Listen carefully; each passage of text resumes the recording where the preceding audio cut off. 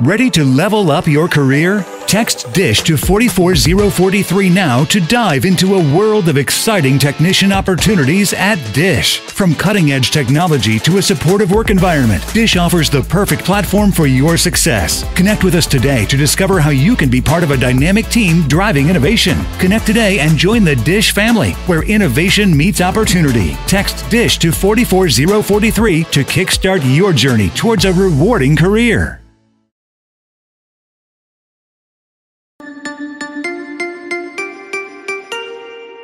This episode is brought to you by Indie Insights. Indie Insights is our bi-weekly newsletter and love note to the film industry, movies, and the creatives that make them, not to mention you, our esteemed listeners. Inside, you'll find curated industry trends, articles, exclusive commentary, and underappreciated films from filmmakers like you worldwide.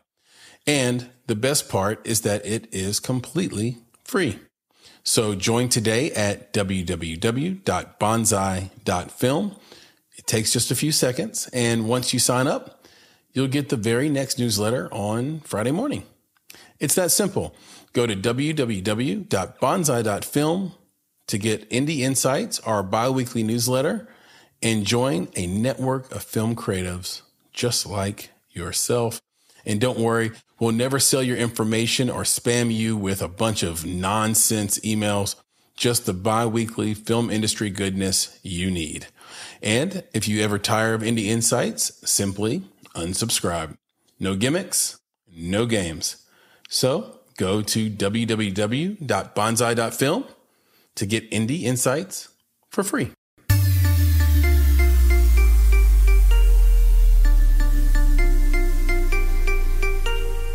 You're listening to Make It, a podcast by Bonsai Creative that helps creatives in film get where they're going faster by sharing the advice, knowledge, and insights of professional creatives across the film industry. I'm your host, Chris Barkley, and with me today is my good friend and Make It podcast co-host, Nicholas Buggs.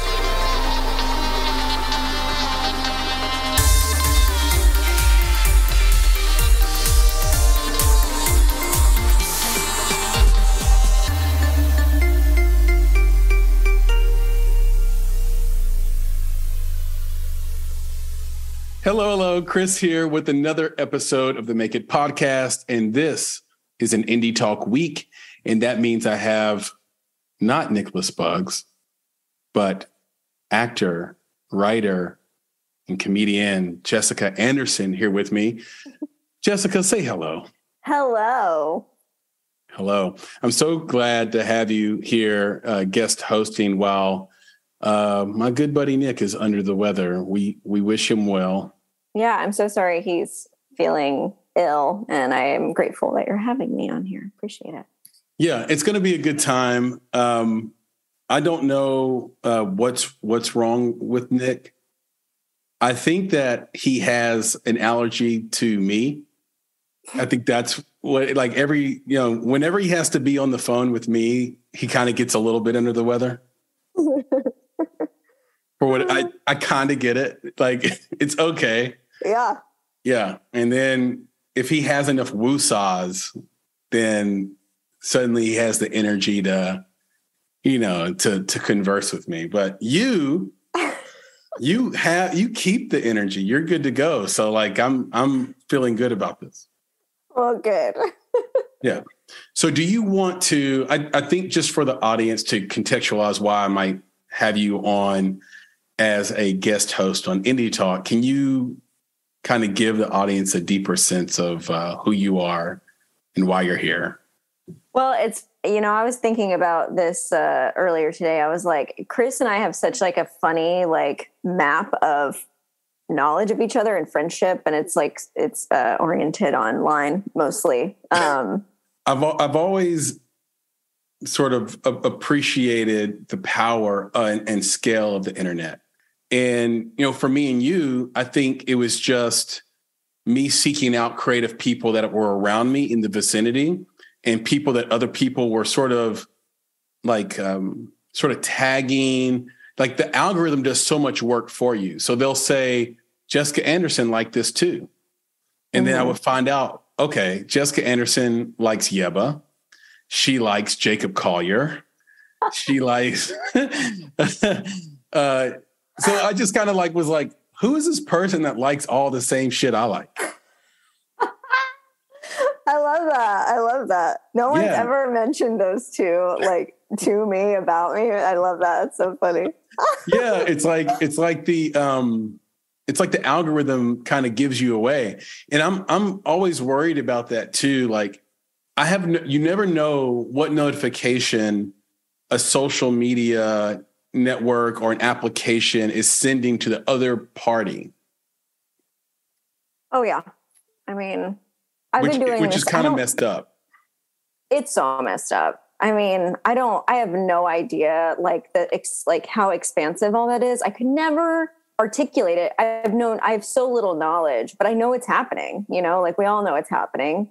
There is so little coincidence on the internet anymore. It's like, and I feel like there was like a 3-year period or something. I'm like an arbitrary number, but it's like where we were like, oh, my phone has been listening to me. It's like, or like, isn't it weird that like this popped up when we were talking about that? And then like overnight it turned into, oh no, it's listening to you. You know what I mean? Yeah. Like it's actively involved. Yeah. So we're going to talk about stuff tonight, and that's going to be all the notifications we get as soon as we open up any app on our phone. I know. I don't even know like how to make it stop doing that. People know in the world. I've not met them. I don't know who they are. It's super obscure too. Like sometimes I will hop on Twitter and I'll go, they have a section like for you, and then they have a section called trending. So one's trending just for you, things you're interested in that they think you're interested in or that Twitter thinks you're interested in. And then one is trending. And on the for you page, you can mention something so obscure and it shows up. And you're like, there are actually 11,200 people in the globe tweeting about this. How is this possible? Like, yeah. And then if you're not careful, it will become your identity. Like, yeah, I now know all these like really intricate, like eyeliner designs. And I'm like, why the fuck do I need to know that? You know what I mean? Do you ever try to trick it? Oh, all the time. I'm like, I'll like something and then I'll be like, I want more of that stuff. And then it'll pop up and I'm like, great. I don't actually want to see that. That's not entertaining to me, but educationally, like I need to know these things, Yeah. Because if I keep liking like stupid, like I'm saying, if I keep liking stupid skincare videos, it's like, that's all I'm going to get. You know what I mean? Yeah. Now you're in the skincare vacuum.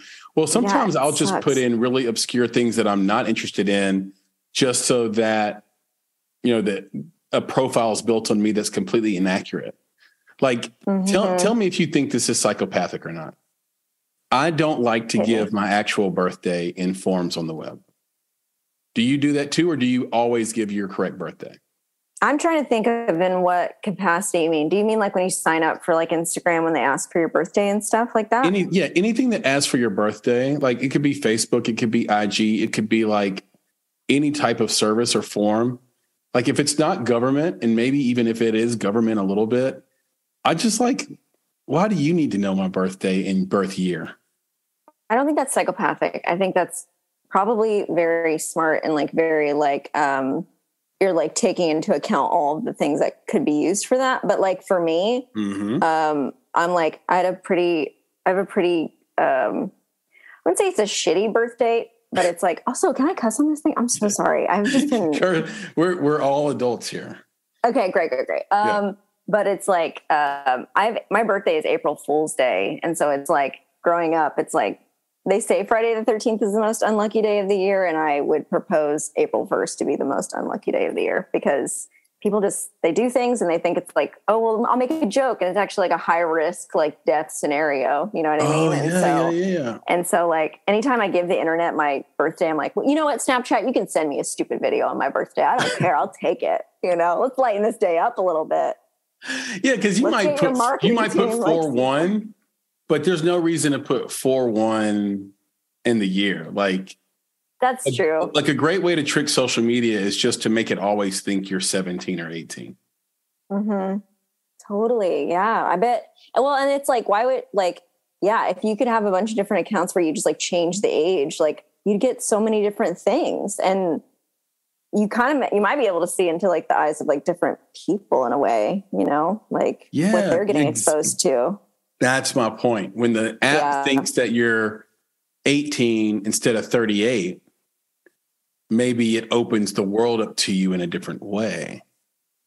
Yeah. I mean, but like I don't even know why I'm like trying to like make like this a thing where it's like if I had 1 million accounts where I'm like 17 or like a 65-year-old man or whatever, you know what I mean? It's like, don't you have to be active on it for it to like give you stuff, or you know what I mean? Yeah, you like, can be active on it, but like, look, changing your age isn't just for old pervs. Yeah. It can be for us too. We can democratize this to our advantage also. It's not just for some old creeper to, you know, look at pictures on the internet. We too can be deceptive to the internet. Yeah. Because you always hear those stories about those old guys, like 75-year-old guys who make 13-year-old girl profiles. Oh, heard of it. I've lived it. I have experienced that. I know. Yeah. Oh, I'm sorry. That's not. I'll break them down, man. I'll make them tell the truth. No, I'm just kidding. That's not funny. It's funny, but not funny. It's funny because I survived it. You know what I mean? Like you get out of it and you're just like, whoa, who the fuck let me on the internet when I was that age? You know, like, wow, that's when it came out. It was like the Wild West. We didn't know what was happening. Yeah, I don't think 13-year-old Jessica sitting in the other room on these stupid chats, and I'm just like, what's that mean? You know, just like crazy stuff. And I'm See like, what I mean? We just didn't know. I don't envy parents in the next. Like, I'm very pro kid, but I don't envy the playbook parents will have to play by over the next 20 years. Aren't there like parental guides on stuff? Isn't that a thing? I just don't even know. Yeah, but you know what happens is it's the group think. You know, if you have a kid that's in middle school or even younger now, and every one of their friends have Snapchat, you now have to weigh saying no because it's better for them or saying yes. And so if you say no, you put them in social peril at school. Mm-hmm. Right? You risk them being ostracized, odd man out kind of thing. If you say yes, I've never heard of it. I don't know what you're talking about. Yeah. you risk them being sexualized and scandalized. So it's like, you almost have to have like a coalition of parents who all agree no Snapchat for like no social media. I don't want to dog Snapchat alone, but it's because it's everybody. But anyway, do you want to mention just a couple of things you've been in recently? Because I know you did some theater and you've done web series, you've done a bunch of stuff. So I just want to make sure people can find stuff you've done and like verify why I think you're so great. Oh, thank you. Sure. Okay. So I think the most recent projects I've been lucky enough to be a part of, my friend, PJ Brown, he's a director. Over the years, I've worked with him on music videos, specifically for Kip Moore and Maddie Poppy. Those are both musicians. And he wrote a feature. It was his first feature. And it was an indie feature. And he had a bunch of people from Nashville kind of get together. He lives in Charleston, but he had a bunch of people in 2021 get together and make this movie in 10 days. And he's been showing it to a few small groups in Charleston where he's at. And he's just really proud of it. And I'm really proud to be a part of it with him and with all the people in it that I really love. I just finished up, I guess it was a couple months ago now, I finished up a production. It was the U.S. premiere of the theatrical production of The Welkin by Lucy Kirkwood. It is a phenomenal play. I would recommend anybody just read it. The Welkin. It means the heavens. Did not know that. Yeah. Yeah. That was a pretty indescribable experience. But I finished up that. And then I recently was on an episode as a co-star for this series on NBC called Young Rock. I got a quick little role as I don't really know what take they're going to pick, so it'll determine how desperate she is, but she's pretty sad in a couple of those takes. So She's just a sad little waitress that is doing her best to just make conversation at times. So I've got that. Yeah, I'm excited that group of people that I got to work with, some local actors, some Nashville actors, some LA. They shoot that in Memphis, right? They did. Yeah. And, I think they were there all season for this season. I don't know. I think the first season was in Australia. I don't know about the second, but the third one, it's been at Memphis. So that was a great experience. And then I'm currently working on a short film by my friend, Tori Mills. She's directing it and she's written it. And I'm so grateful to be a part of that. We're also having, I get to be a part of my community that are friends that some people I've worked with and some people I haven't. And we all get together and we're going to shoot this film in December. So big kudos to Tori. She's phenomenal. So I'm excited to do that. Wow. Yeah. Even more on the plate than I expected. That's pretty great. And this week has been pretty great. I feel like we've been blessed this week with a lot of really interesting content. Not necessarily indie film content, although there's a lot of that as well. But I think the two things that really stuck out to me was the Neil Brennan blocks stand-up. Yes. I'm so glad he reminded me of it because I see him on my feed all the time and I just sometimes things get pushed back, but I'm so glad he reminded me to watch it. And I did. And I'm just grateful for it because it was really wonderful. It's so good. He's so smart and he's such a good writer and it's different. I mean, it's almost intentionally theatrical, like a one-man show, almost like what Mike Tyson was trying to do a few years back or did do, I should say. I don't want him to come over here and knock my ass out. I'm a fan of Mike Tyson anyway. That would be sad if he did that. And my only recourse would be to bite his ear off or something like that. But we also got the Dave Chappelle monologue, and this was like an extended monologue. And unfortunately, SNL is in a place right now where the skits just aren't. I don't know why some of the comedy pieces are so misaligned with what we think is funny today, but it's just, and I don't want to sound like a, get off my porch guy, but like, it just was better in previous casts, years gone by. So now it's like the weekend update, the musical performances and the monologue. And I thought the monologue because it was 15 minutes long, made this sort of an iconic episode that will live throughout history. And, immediately the feedback I got in my little circle was that, oh, that was awesome. It was classic Dave. It was fantastic. It was great. And then I hop on social and Twitter specifically, and I start to see like these little people taking jabs at the monologue.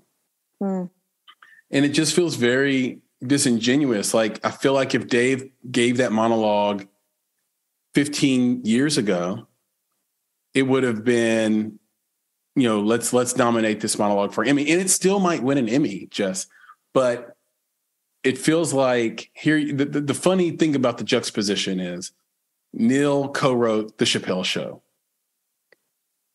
And there are people dogging Dave for bringing back his Chappelle Show characters in the SNL episode.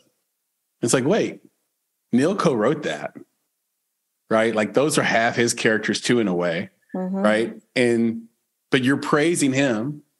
Reggie Watts in particular, him and Lon Harris jumped out at me. Reggie Watts, I'm going to read this tweet from Reggie Watts because to me, it like encapsulates everything. He writes, "Damn, Dave Chappelle. I hope you consider a different approach to your current social commentary. It's feeling joyless and lacking the enlightenment you used to inspire. I understand the idea of crossing the line, but there are many more subversive yet unifying ways to do so." So I read that and I was just like, Was Neil Brennan's stand-up joyless? At times it was. It's reflective. It actually ends sad. Hopeful, but sad. Like, it's a morose piece in general. Yeah. But no one's giving it that critique because they realize that's who Neil is and that's what he's done. And that was the point. Mm-hmm. But they're acting like Dave can't be joyless if there's no joy to be had for him in this. If it was meant to be, if it was meant to be addressed with a certain tone. And I just find it false. And look, you're welcome to disagree with me on this. And as a comedian, I know you might have a position on it, but I thought it was weird. No, I appreciate you talking about it and telling me how you feel. And, and I listen, I'm not chilling with, Dave or Neil or, when Neil has that joke in his special about that group of people that he encounters at the, party or whatever. I don't want to say too much. I don't want to ruin it for anybody, but I'm not in that circle, right. I don't do stand up too much anymore, but I've spent a lot of time, doing it in the past and research and all this stuff, but I don't ever pretend to know on a celebrity level what those people are going through. And to know, listen, I think what Dave did in that monologue, there's one sentence specifically that he found a way in a sentence to unite everyone. Mm. And I had to stop listening to it because I was like, oh, he made everyone the same just for a second. And I don't think it raised everybody up to this place. I don't think he brought everybody down. I think it was just right there in the middle and everybody was right there together. What Neil, I'm white. And so my relationship with Neil, I might actually be able to relate to what he's going through more so because he is also white. And so I also don't pretend to know completely where Dave's coming from whenever he does these things, because the craft that he brings to it, he honors that experience through his craft, which I think is so respectful. Yeah. And him just but it's like both Dave and his work and Neil and his work both bring me to tears. So it's why is that? Why, for me, it's I don't think one is ever above the other. Because just as well as they have their own unique experience, and I understand I have my own unique response, but I can't say that one was much more important than the other or whatever. Yeah. But what's wrong with celebrating both of them? Totally. What's wrong with saying that both these things were awesome and we got them both in the same week? Yeah. What's wrong? I don't understand it just makes me realize that I think, Dave's on the other side of an issue for some people, mm-hmm. and it's still killing season for him. There are still people who want to take their little shot and see if they get away with it and see where the temperature of the listening audience is through comments and through replies. Okay, are they with me? Are they against me? Because I'm with you. I don't know how, if you're Lon Harris, who I respect and and I've liked some of the stuff he's put out, or if you're Reggie Watts, what part of it's not unified? How do you say not unifying? I get maybe some of the joyless part, even though even I got tired of him slapping the microphone and laughing at his own jokes so much, mm-hmm. Which is what Chappelle does. Mm-hmm. And if it weren't him and anybody else, people would be so pissed at that, right? Mm-hmm. But he does it in a way that's cool. So even I don't like that. So I don't mind him not laughing at his jokes that much in this monologue. The line that stood out to me where I thought this is something only Dave Chappelle can do is when he says, I live in Ohio with the poor whites. Mm-hmm. And so how much pressure must he have on him where the benchmark and the line for people to enjoy it or not enjoy it is that he's forced to make you feel joy and enlighten you. Mm-hmm.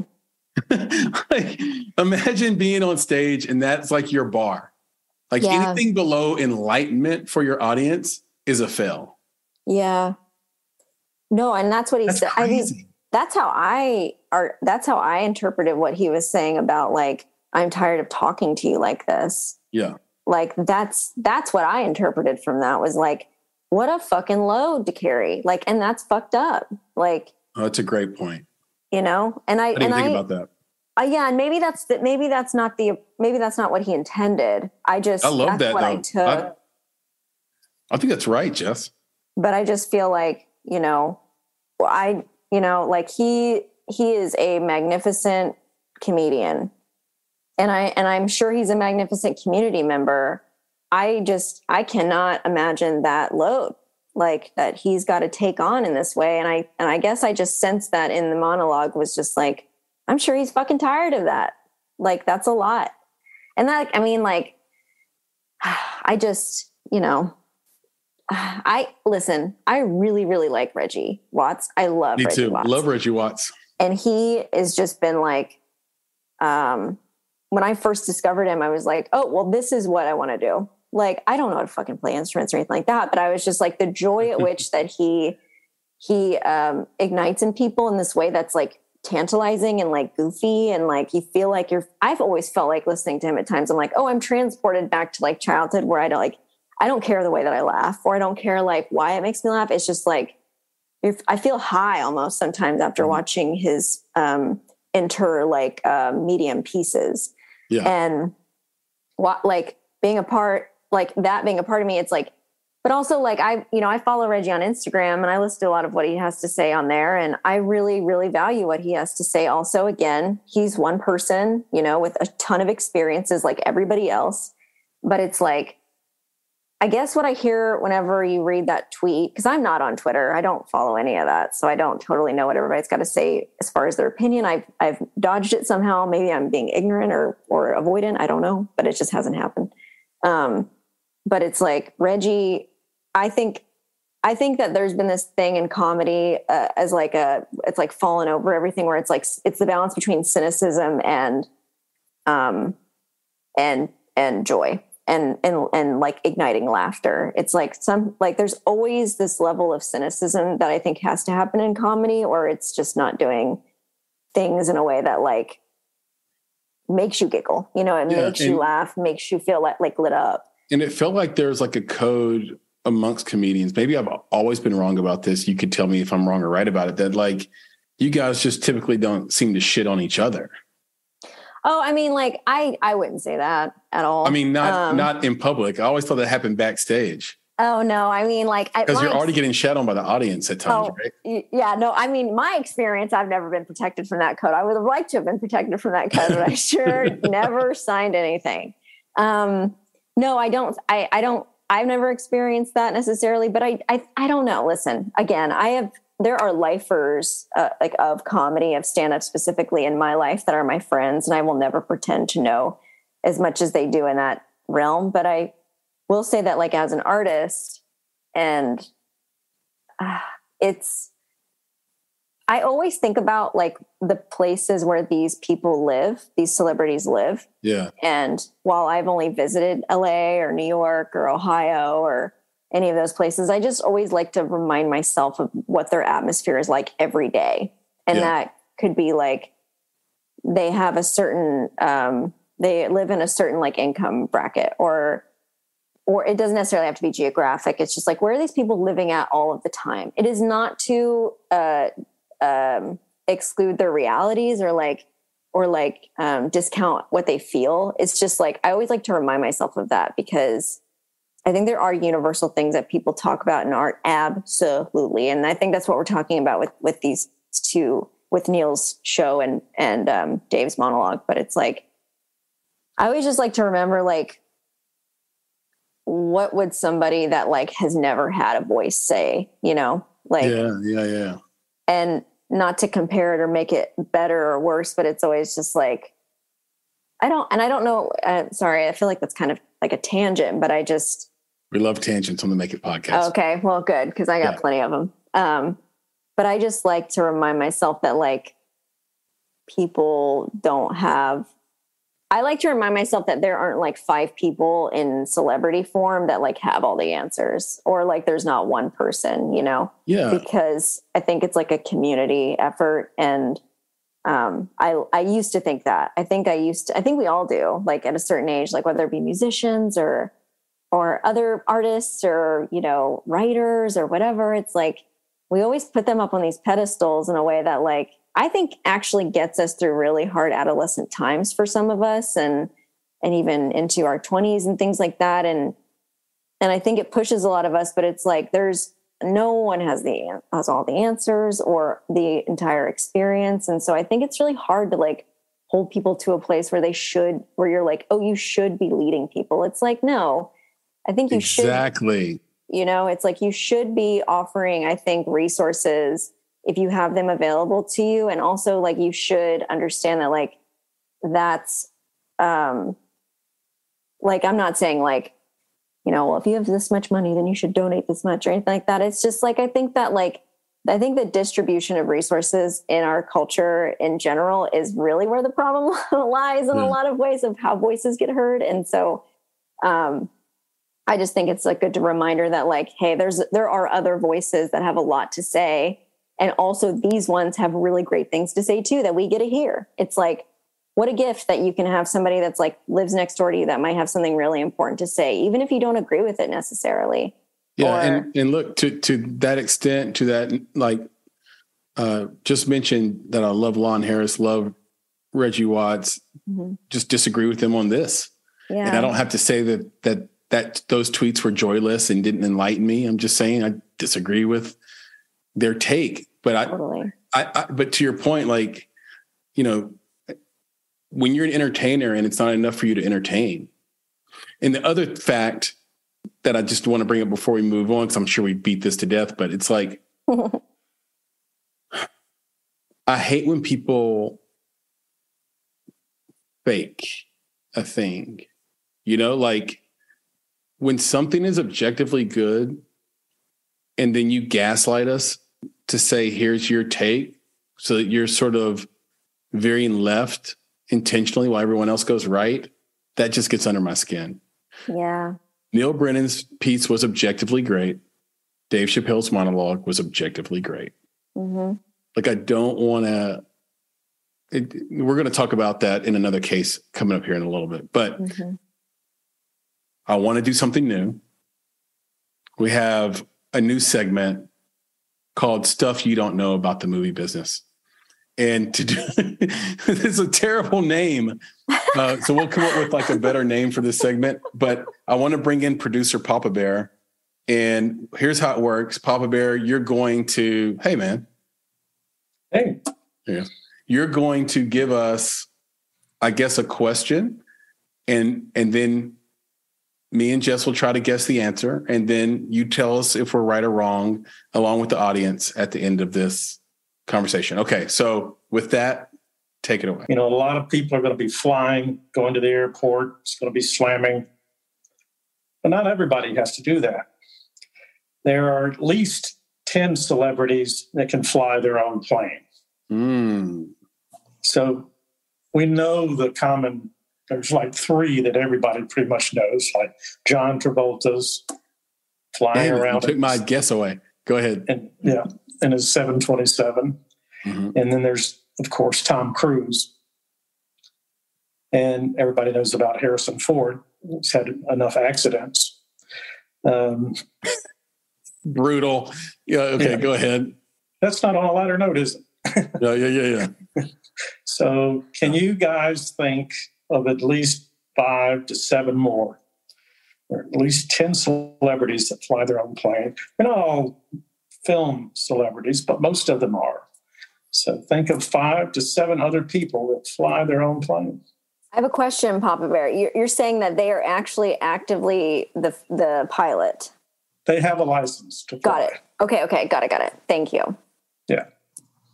All right. Okay. So they're the flyer. They're not just flying on it. They are the pilot. Oh, wow. Okay. So you have plenty of time to think of several. All right. Well, I can barely just talk about something at once. I can't talk and think about other things. Papa Bear, before you go away, Papa Bear, can me and Jess combine? Like if she gets 3 and I get 2, does that count? Sure. Jess, what do you think? I'm going to say my initial guess was going to be Drake, but then Drake's just like on the plane, not flying the plane. That's a good guess. Yeah, I thought so. I want to say Antonio Banderas, and I don't know why. Oh God, Antonio Banderas. Okay, let's write this down. Okay, you've got Antonio Banderas. Yeah, which is so wrong as I say it, like as it comes out of my mouth. But hey, okay. Are we supposed to be thinking of this as we talk about other stuff? Or are we gonna brainstorm right now? Yeah, let's brainstorm this right now. Let's just there's somebody in the audience that's laughing at us right now because the answer is so obvious. Yeah, they know. I don't know. And they know. He took away the ones that were obvious, like Harrison Ford and Travolta.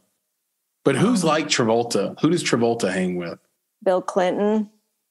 Bill Clinton's not flying his own plane, Jess. You don't think he got bored or something? No, he gets people to fly him everywhere. Yeah, that's true. It's a flex, though. It is a flex. Celebrity that flies their own plane. Oh, Jeff Bezos. Oh, yeah, that's good. You got Antonio Banderas. I'm going to go Jeff Bezos. The cowboy of the air. Richard Branson. See, you're just getting all the ones I would know. I'm like Nicki Minaj. Please, Maybe. for the love of God, Nicki Minaj. Are there any celebrity black pilots? Like, is Morris Chestnut flying a plane and we don't know? That's what I'm saying. Is this list like well collected, or is this just, are we thinking of like the famous ones? Because there might be people low key doing this. But yeah, but there is kind of like the hint in it all is the money. Like for example, if you have too little money, Jess, then you can't be flying your own plane, right? Like you're not flying your own jet around. You're like going to like like an airport and maybe you're taking flight lessons or you don't have your own private jet that you're like flying around all the time. So I'm thinking like legacy superstar actor, like a Harrison Ford, like a John Travolta. And so I'm going to go with Sean Connery, Tom Cruise, Brad Pitt. So I'm writing those down. You already said Tom Cruise. No. He said John Travolta and Harrison Ford. And Tom Cruise. He said Tom Cruise. Did he? Yeah. I did. Oh, damn you, Papa Bear. Okay, I'm sticking with Sean Connery. Ron Howard? Oh, Ron Howard.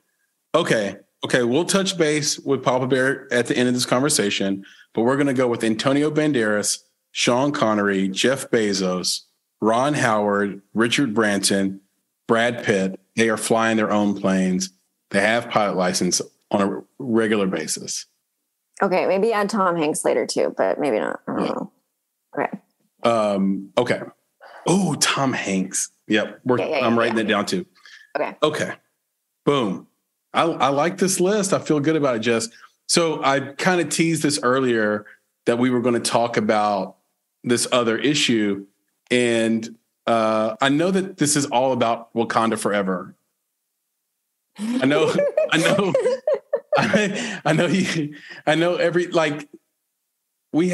everyone's watched it. It did $180 million this weekend in the box office. Mm-hmm. Right. It's the box office kind of like you hope to get when you spend $1 billion on a movie. By the way, how much of that budget for Black Panther was branding and marketing? Probably 60%. Mm-hmm. It felt like. And so this is what we talk about when we talk to independent filmmakers about making sure they have branding and marketing budgets. You want to use the same cameras as a studio filmmaker. You want to use the same editing software. So you're using Avid, you're using Reds and Aries to shoot on, but you don't have even one line item for branding and marketing. And you know that studio filmmakers spending 35 to 60% of the entire production budget on P&A. It's like it makes my what's that mean? Your brain explode? Yeah. It makes my mind explode that we even have to evangelize that. Anyway, sidebar. Everybody watched Black Panther. The reviews are coming in. It's like half the people are saying it's like the best movie of the year. The other half of the people are saying this was nearly 3 hours long, too long, and it was about belittling men. And I want to, having not seen it yet, the one person around me that hasn't seen it, even though I had a screening on Wednesday for it and was completely boxed out by some woman who had a Wakanda party and bought up all the tickets, or used up all the seats, actually. I'm going to the side of this is a really good movie. And the reason why is the other side feels like they have an agenda. Like, oh, this is about, women jack. Well, I don't know if that metaphor goes, but the point is, this is about women feeling like giving themselves a clap, and they're going to eulogize, Chadwick Boseman, and they're going to they should have replaced Black Panther with like another Chadwick Boseman instead, and it's a woman now. And there are guys that are frustrated. I'm like, ooh, you kind of like put your bias on Front Street right there. It's kind of like when people get freaked out because there's a black Ariel. Oh my God. And it's like, yeah, but what's wrong with the black? What's wrong with it's only weird because the other Ariel was white. Right. Like, if the movie just started with Ariel being black, are you saying the movie wouldn't be good anymore and it wouldn't be the classic that it is? I don't know. It's weird. Maybe not. So to me, it feels like a bunch of incel guys, a bunch of like involuntarily celibate dudes. Yeah. Are like, just another punch to us in the nuts, just another punch in the gut to us men out there that are working hard every day and we get hard it on Reddit. Yeah, on Reddit. Yeah, we get it. Women are in charge. Like, what is up with you, bro? What is going on? There's space for everybody.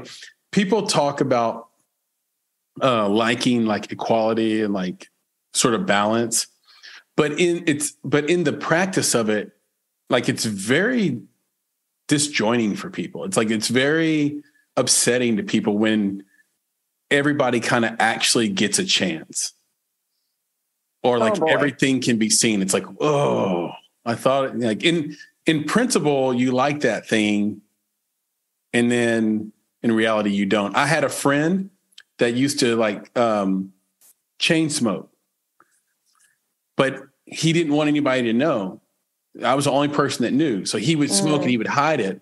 And then he would lecture my other buddy at the time, my roommate, about how shitty and ashamed he should feel for giving in to smoking. He literally just spoke his inner monologue. That's what he just said to his friend. Yeah. Yeah. And like people are really like that. Like, yeah, they are. It's so crazy. Like, NIMBY? Do you know NIMBY? Like not in my backyard. Oh, no. Yeah. People are very, very NIMBY all the time. Like they want like this piece of the world to be solved and to fix a thing, but not in my backyard. like don't do it to me. Like it doesn't apply to me, or like don't put that housing community in my neighborhood, or however it might be. Mm-hmm. And you can like across the board, there's like NIMBYism that happens. So anyway, I go to see Black Panther. Congrats to Ryan Coogler and the whole team. 180 million. It's going to make a lot more money. That's huge. Mm-hmm. I go to watch it on Wednesday, Jess. Okay. I don't have a fucking seat. I can't sit down anywhere. And you know what really irritated me is I walked into an aisle where I thought there was an empty seat because it was empty. And the lady was like, oh no, I'm saving this for someone. And I was like, okay, cool. Well, in my peripheral, two aisles up was this like chubby girl. I don't know why I said she was chubby, but she was. And I think it's because she was rude to me. And she gave me like the, she swatted you she away? dismissed me. She just like, get your ass out the way. Like, get your black ass out of the way. That's what she did. That's basically what that hand means, is get your black ass out the way. Oh my God.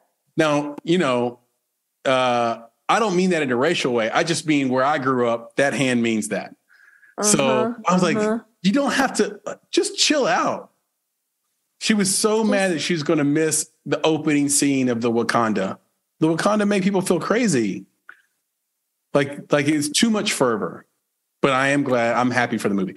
So anyway, my alternative at that point, once finding out I could not sit in this lady's safe seat and being swatted away by the young lady two rows up. So not knowing what to do, we went and watched Black Adam, which unfortunately had many open seats. So Black Adam wanted to do the box office that Wakanda Forever did. And I'd been told that Black Adam was a bad movie, right? And I watched it, and in my opinion, it's not great. Mm-hmm. But when we look at the reviews of it, I found something very, very interesting. And I've been really open about Metacritic being my favorite place to sort of look at reviews for movies because it aggregates and scores every professional review of a movie. So you can have... I think Black Adam got something on the order of 50 professional reviews that span every newspaper and critic in the country, it feels like, or even the world. And it gets an aggregate score. So its aggregate score is 41 out of a total possible score of 100. That's called like a mixed review movie. So anywhere between 40, I think, and 59 is considered a mixed review movie, or maybe 55. So it gets like...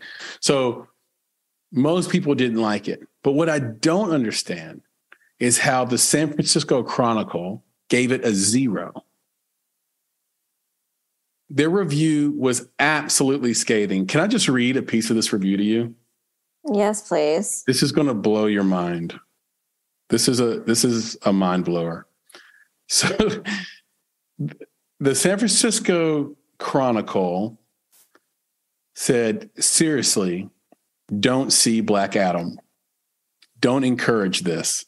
I don't even want to admit that it's an actual movie, but assuming it is, it's the worst of the year and one of the worst I've ever seen.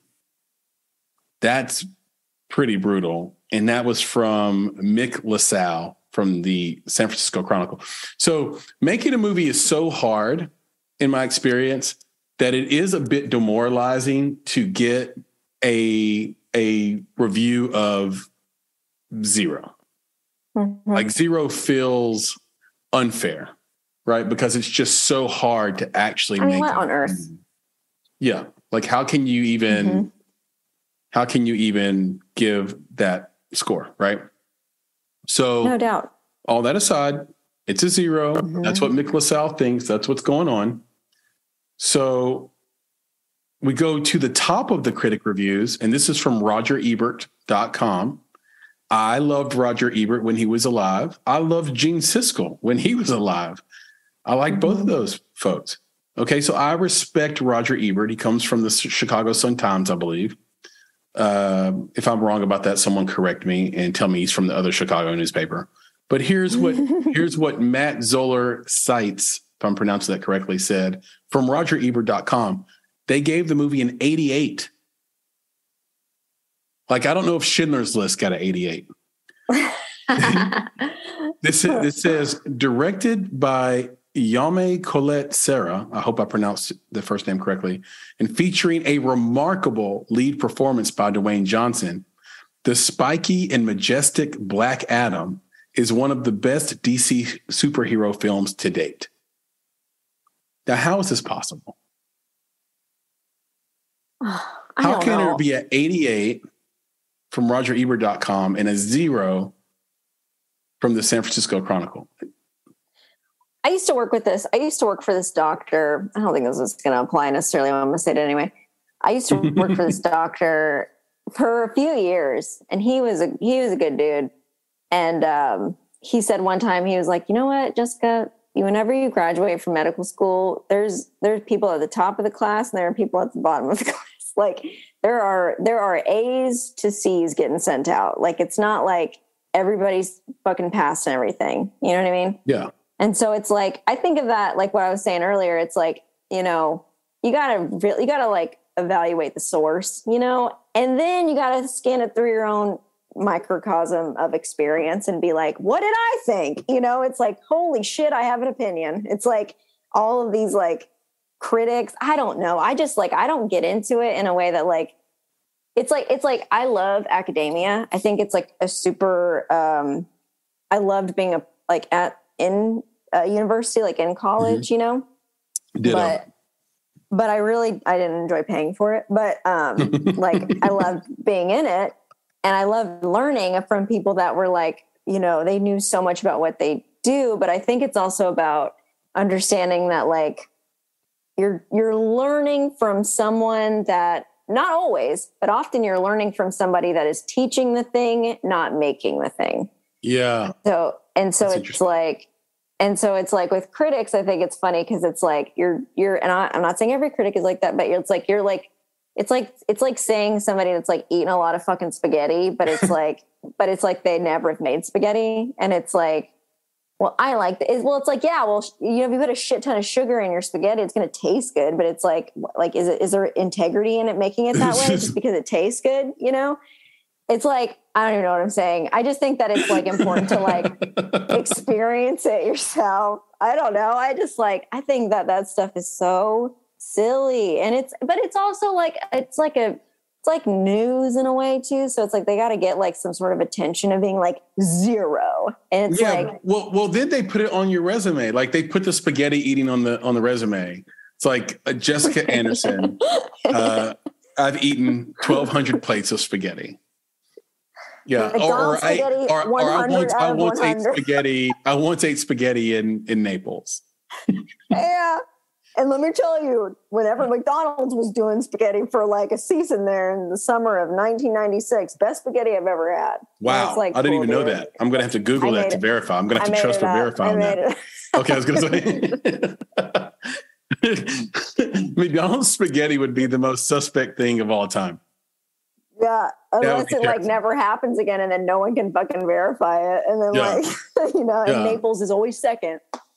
Well, but here's the thing, and here's where it gets a little weird. And so I feel what you're saying, and to a degree, like a large degree, I really identify with it, because as a filmmaker, we don't want to admit that reviews matter, but they really do. Like we hate it. Like, oh, we don't care what the reviews say. We're not here, to appease everyone. The whole line, the indie filmmaker producer line. There's a line we say, and it's a defense mechanism. Let's just face it. Because the truth is there's so much competition for what to watch that people will lean on reviews to figure out, should they watch this? And so the truth of the matter is that reviews actually matter quite a bit. Like you really need, your movie to be reviewed well. And so I just don't think any movie is a 0. But here's the thing. I don't think Black Adam was a good movie. Mm-hmm. I don't. And so I'm actually looking at this backwards, where it's like, was RogerEbert.com paid for this? And if not, they are literally guilty of what Reggie Watts and Lon Harris were guilty of, which is like being divergent for the sake of being it, like being divisive for the sake of it, in the sense of like, okay, everyone's panning Black Adam. We're going to tell you it's the best movie ever made. we're going to tell you it's The Rock's Dwayne Johnson's best performance of all time. Yeah. Yeah. And it's like, just isn't. Well, and I think that like, I don't totally like care about, listen, I've never been in a place like in my life career wise where I like, you know, maybe I know that there have been local outlets to review things that I've been a part of, but it's like, I know this might sound naive and I don't mean to sound dismissive of it. It's like, but I just don't care about reviews, because reviews to me are different than opinions of like people, like actual people, because right. like you're saying, but you're doing that indie film thing right now, Jess. Totally. I think it's like, there's like a lack of trust though, to me. And like within outlets, sometimes it's like you're saying, it's like, well, what, like, again, what's the source? What's their initiative? What do they, you know, like what's their whatever? And like, they just have a bigger voice because of A, B, and C resources. And it's like, yeah, I am a naive indie filmmaker, and I am like, okay with like being at a place in my life where I'm like, I just want to make my friends laugh. And I just want the people in my life to be inspired by what I make. And because I was watching, this might seem like a thought that everybody has ever had, but like, it was remarkable to me and new, but it was like, I was watching, this film. It's a feature called After Sun. It's one word. And it's a director. It's written and directed by Charlotte Wells. She's in America now, but she's from Scotland. Mm-hmm. But I remember sitting in that theater, and it's been at the Belcourt Theater here in Nashville for a little while now, I think. But I was sitting there in the theater, and there were like, I don't know, like 15 people in this really beautiful theater, like this, and I was like, it moved me so much. I mean, I was driving home and I had to take a minute where I was like, it was just coming out. Like the tears were just falling out of my face. And oh, wow. I just remember thinking, incredible. It really, I mean, I don't know if everybody had the same response, and listen, like, not all of us have healthy relationships with our dads. Okay. But, right. I, you know, so I might be biased, but it's like, I think that having had that experience, having sat in that theater, I know that filmmaker knows that movie is in that theater right now. I know that. But the fact that I remember thinking Charlotte Wells is probably either in her apartment, having a meeting with somebody, talking at PR, just walking around in New York or wherever she's at. She's doing something right now, and she has no idea how little people are in here, how many people are in here, what every single person is thinking. She's just moving on. Like, she's just doing her life. Yeah. And I, for me, that realization was just so beautiful, because I was like, oh, I like what people think is so important. And I'm not naive. I understand from a resources perspective, you need to have good reviews and you want those things, but it's like, shit, if you're pleasing everybody, like, I don't want that. Like, I don't want to be a part of things like that. And I don't want people to have me like, I just don't think I think that like, that's also, I don't know. I think that's also what, like, not to get on a big fucking tangent about Marvel, because I don't honestly know enough about it to like know, but it's like, I think that's like the sticky thing about it, right? Is that it pleased people so much for so long. And now it's doing this thing where it's like not pleasing people anymore. And people are like pissed off or surprised in it. And I could only theorize, because truly my lack of knowledge about Marvel, I should not even be saying these words, but it's like that. I don't, as far as like what people think, I thought about that. I was like, this movie meant so much to me. And this filmmaker isn't even thinking about that right now, probably. Not because they don't care, but because they got work to do. Like, there's always work to be done. And if you're making things, even if they're like big blockbuster shit, it's like, you know what, there's a team of union people on that set that like are fucking working their asses off. And like, I just think about that every time. I don't know. Maybe I'm being avoidant of the actual problem or whatever, if there is one, but I just like, I always try to like be like, you're like, Jessica, shut up. Like, you don't know what you're talking about. But it's like, I don't know. No, like my pushback to you is that I don't think we should care about what people think. I agree with you on that. Like that is, to me, that's yes. But it's not about what people think. We care about what critics think, like what one person, like one important person in film thinks. Because we have created a world where the person that doesn't do, but knows the history, has a perched position of power in the industry to drive revenue. Yeah. But I think so that's the whole thing. Yeah. Like ask a playwright if they want a good write-up in the New York Times. Like they do. Like they do. It's true. And if they don't get one, their play freaking fails. Yeah, which is also something that I'm like, and I think like maybe what I maybe misspoke about was like, as far as like, I think Charlotte Wells actually probably cares a whole lot what people think, but I mean, I don't mean to like put this all on like her, but it's like, if I were her, I would totally care what people thought when they saw it. But like in that very moment, I cannot think about all the places that this movie is being seen in the way that it's being perceived. Like, I just can't, like, it's your brain can't do it. And so I think sometimes with like reviews, I understand like that my limited knowledge of how that controls like the resources that you get now and in the future, and like how people see your work is so important. I've never been on a level where that's like ever been a conversation.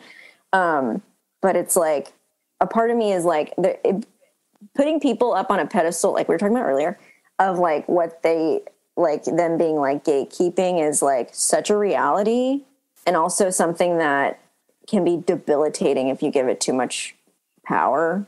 I see what you're putting. Yeah, because I feel that way too. Like once you've done the work, once you've put it out there, at that point, you have to decide just for self-preservation that you're not going to read or listen to anything because it's done. You did the work. It's out there. Yeah. And you can't spend your mental energy trying to assess what every single person thinks about it. It's like that little piece I put on social media of me singing Glimpse of Us by Joji, by the way. Controversial statement. Joji album greater than Drake and 21 Savage's album. Right? Drake and 21 Savage are just talking shit again on another album. Nothing meaningful there whatsoever.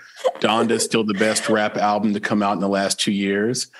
I'm going all the way Pusha T. It's Almost Dry for the Grammy win, by the way, in hip hop. But once you gave me the internet muscles to like, and bravery to put that out, then I just did it. And I haven't looked back at it. I liked your comment, and then I think maybe Cookie McRae's, and that just like moved on. Cause at this point, I'm just going to do the next thing. Right. Like, so I get that part of it. But what I really hate is I think that RogerEbert.com's review was false. And look, and like not false because it's wrong, but false because on purpose, like gaslighting us. Yeah. Like they're driving revenues to Black Adam, and people are not going to see an 88 film. Yeah. Yeah. That's what frustrates me the most. And look, full transparency. There's a game that gets played. When you make a film, you call your friends that are movie critics and you ask them to write you a favorable review. Instead of going to unknown critics, because why? The first thing they're going to ask you is to send them a screener. And what a producer doesn't want to do is send a screener into the wild and not know what that person's going to write about your movie, because you are teetering on a margin that's so slim that if you get a couple of bad reviews due to your screener, right, it's all your fault if you made a bad movie, but you're teetering on this place where it's like, okay, if they write a bad review, we're not going to make any money. No one's going to watch this at all. They're going to like bypass it. It's too competitive. So I don't want to be a hypocrite because that stuff does happen. But in the major studio world, I think just writing, like Brandon Hirsch said it best. He's an actor, friend of the podcast. He said, not all money is good money. And if RogerEbert.com, what a fucking mouthful.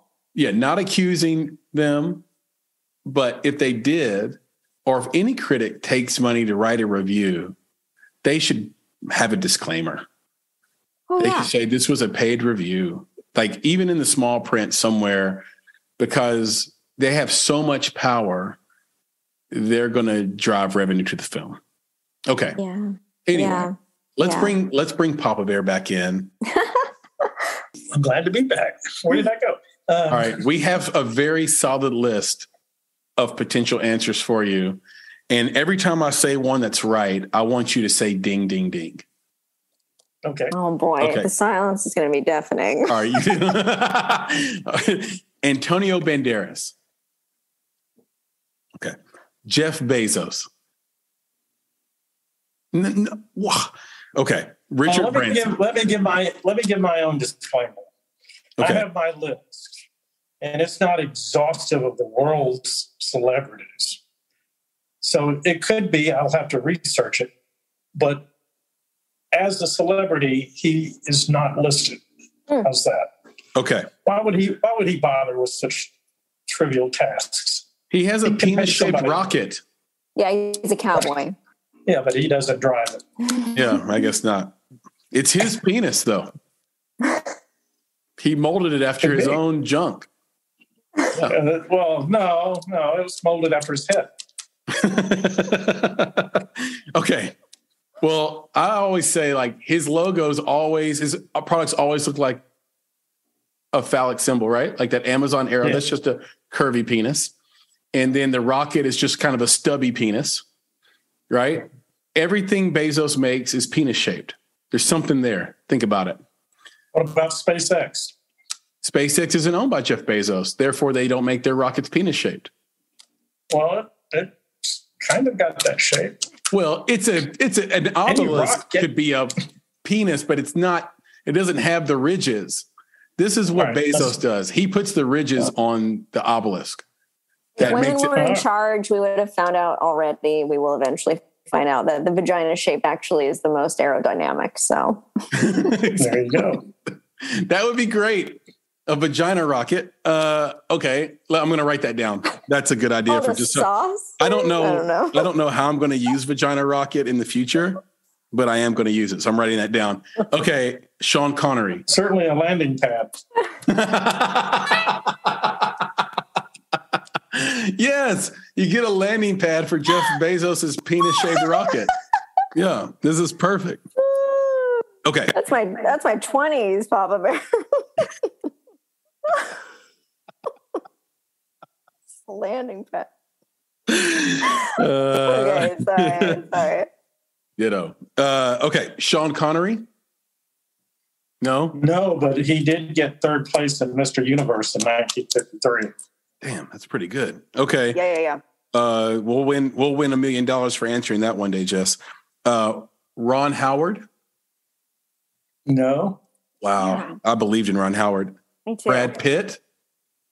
Ding, ding, ding. Bang, biscuit. Tom Hanks. Oh, God.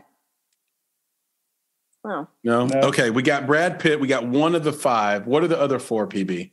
You did get close. There is a black pilot, Morgan Freeman. Oh. Damn it. I was going to say that. Like a Twinkie. And along with Brad Pitt, Angelina Jolie. Oh, of course, Angelina. My baby. Mm-hmm. Okay, who else? Clint Eastwood. Grandpa. Kurt that can't Russell? be safe, by the way. What is he, 97? No. Kurt Russell. They're all up there, aren't they? Kurt Russell's underrated. All right. Dennis Quaid. Dennis Quaid seems like a pilot guy. Yes, we were like adjacent in a lot of these. Yeah, we were like just left or just right of the correct answer. Yeah. Papa Bear, thank you. We appreciate it. And Jess, I appreciate you. This has been an absolute blast. Thank you so much for having me. Yeah, I've had so much fun. I hope I'm just not like rambling the whole time. I think we were both rambling, but we had fun doing it. And it was great. And I hope this audience enjoyed it too. And I hope you'll come back and do it with us one more time. Can you tell everybody where they can kind of find you on social media, on the internet, see anything anything that you've done, stuff like that? Yeah, sure. So I'm on Instagram. It's at Gestation is my handle. It's JESSTATION. It's the best joke I've ever had. The only great joke I've ever had. And, and then my buddy and I, Josh Anakalia, he's an extremely talented writer, comedian, actor. So wonderful. He and I are, we made this series quite a few years ago now, but we have it online. It's called Oil and Martyr. So like oil, like oil and water, but it's martyr as in marriage. So, so we have that series online at oilandmartyr.com, and it's a fun, I'm very proud of that, even though it's a few years old now, but if you want to check it out, you're more than welcome to check it out online. I've watched every episode, and several of them were directed by my good buddy and friend of the podcast, Ted Welch. And so Ted, shout out to Ted Welch. Yeah, shout out to Teddy. He's been on the podcast twice, and he did a mistake in the making recently that everyone should listen to. And if you want to know more about Bonsai and the Make It podcast, you can find us on social media at _Bonsai Creative. That's on Twitter. That's on Instagram, on TikTok and Facebook. You can just search for Bonsai Creative and we will come right up. Same thing with LinkedIn, by the way, if you happen to be on LinkedIn, like if you're a professional listening to this. You can also just go to bonsai.film, so www.bonsai.film, to find out everything from our services to the podcast, what we do in branding and marketing, what we're doing in the philanthropic space with our fiscal sponsorship. And you can sign up for our bi-weekly newsletter, Indie Insights, which we have one of those dropping tomorrow. It's really easy. It's bonsai.film/subscribe. You can also just find the newsletter on the website and sign up. Don't worry, it's free. We don't spam you. We don't sell your information. And it's easy to sort of unjoin or unsubscribe if it's not your jam. So we just want you to be happy and provide you with the resource. And this week, since Nick isn't here, I will provide us with the credo: be better, be creative, be engaged. Thank you for listening. And Jess, I'll talk to you soon. Talk to you soon. Thank you. Anytime. Had so much fun. Be good. Thank you. Bye. Hey gang, one more thing before you go. I want to talk to you about Indie Insights. Indie Insights is our bi-weekly newsletter and love note to the film industry, movies, and the creatives that make them, not to mention you, our esteemed listeners. Inside, you'll find curated industry trends, articles, exclusive commentary, and underappreciated films from filmmakers like you worldwide. And the best part is that it's completely free. So, join today at www.bonsai.film. It just takes a few seconds, and once you sign up, you'll get the very next newsletter. It's that simple. Go to www.bonsai.film to get Indie Insights, our bi-weekly newsletter, and join a network of film creatives like yourself. And don't worry, we'll never sell your information or spam you with a bunch of nonsense emails, just the bi-weekly film industry goodness you need. And if you ever tire of Indie Insights, we hope not, but if you do, simply unsubscribe. No gimmicks, no games.